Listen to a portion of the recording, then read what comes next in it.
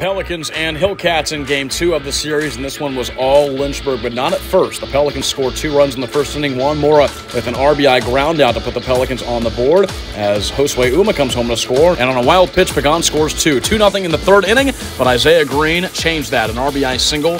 It was 3-2 when Lexer Sadui hit an RBI single, and the Hillcats tie it up in the third inning. We moved to the 7th, 5-3. Junior Sankantine with a 2-run home run to deep right.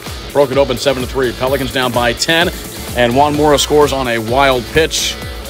Pelicans get closer, but 13-5 is how it would end. Josue Uma strikes out, and the Hillcats win this one by 8.